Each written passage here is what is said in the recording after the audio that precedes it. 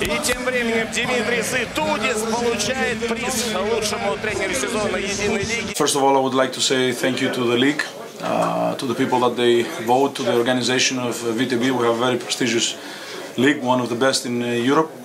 Second of all, it looks like this is an individual award, but I never take it like that. It has my name on it, but believe me, includes a lot of names on that award. So includes the names of the management, of Andrei, first of all, and Natasha and Andrei, that they work all day over here, and they brought me over here.